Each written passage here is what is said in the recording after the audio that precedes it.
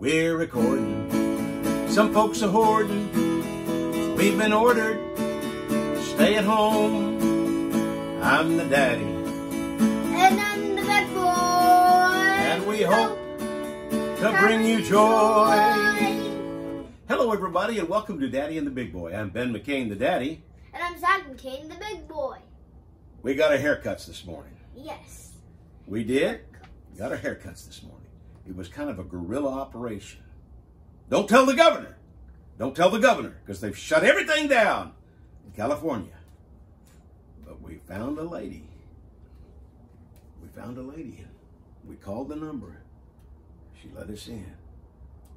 She cut my hair first. And then Zac came in a little later with his mother.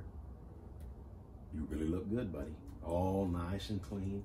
I told you, your granddad, my dad, Leslie McCain, he liked it when he got his haircut. Made him feel good, he said. He said, I feel clean. He liked it. He liked a good haircut. You look good. You look good. Say. Thank you. You know what? Thank you. There are a lot of folks. Things are sad these days. A lot of cases of the coronavirus. A lot of unrest.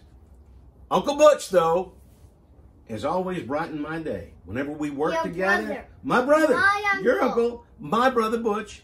And he does a lot of voiceovers, and he sent this to me, and we want to share it with your subscribers. And you want people to subscribe and like. Subscribe and like. That's what they say. You need to. I talked to a guy the other day, a YouTube guy, says, always tell him, encourage them, subscribe and like, because we want to build up your channel, right? Yes. Okay, why don't we hit this? Uncle Butch going to bring you some joy with his voiceover message. Hit it, Zac. A cold seat in a public restroom is unpleasant. A warm seat in a public restroom is worse. I'm on 2 diets. I wasn't getting enough food on one. Apparently RSVPing to a wedding invitation, maybe next time, isn't the correct response. Don't irritate old people.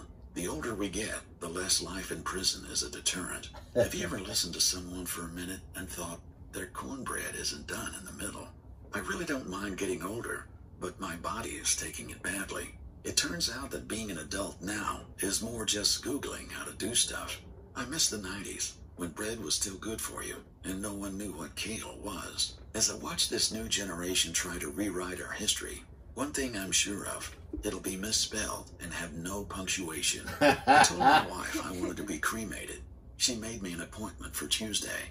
Confuse your doctor by putting on rubber gloves at the same time he does. My wife asked me to take her to one of those restaurants where they make the food right in front of you.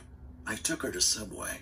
I picked up a hitchhiker. He asked if I wasn't afraid he might be a serial killer. I told him the odds of 2 serial killers being in the same car were extremely unlikely. I went line dancing last night. Okay, it was a roadside sobriety test. Same thing.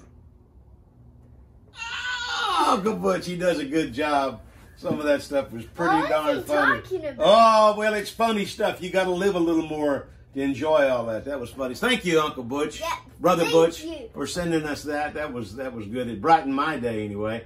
Let's close out with our prayerful song, Stay Healthy. And by the way, getting our haircut today, we both had our mask on. Oh, yeah. Had our mask on. You bet. So let's end with our prayerful song.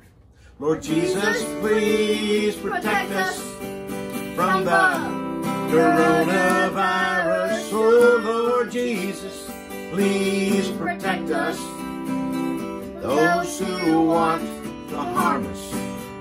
Lord Jesus, please protect us. See you next time. Bye.